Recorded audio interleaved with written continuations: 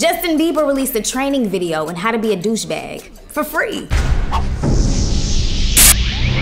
Hey guys, what up? I'm Mykie and you're watching The Drop, and yesterday TMZ released select footage from over 4 hours of Justin Bieber's deposition in a lawsuit where allegedly his bodyguard beat up a paparazzi. I know we all like to joke about Justin being a spoiled rich-ass little brat, but I really think you need to take a look at this video because it proves that we've all been right. Not a good look for the bees. Why don't you listen to what I had to say first? And then maybe you'll tell me yes or no. I don't have to listen to anything you have to say. This is the first time I've seen something that made me really consider that whooping your kids may not be that bad of an idea. What are you doing? What are you doing?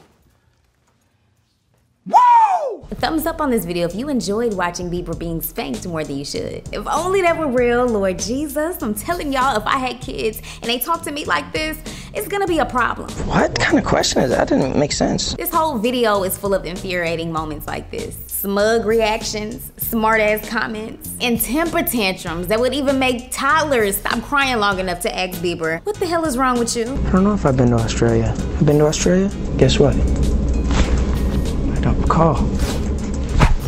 Would you please watch the television? You said it's a film. You should watch the film. Is this a film? How dare he degrade the art of cinema by comparing a paparazzi video to a film? What's next? Tattooing bunnies with six-packs on strangers?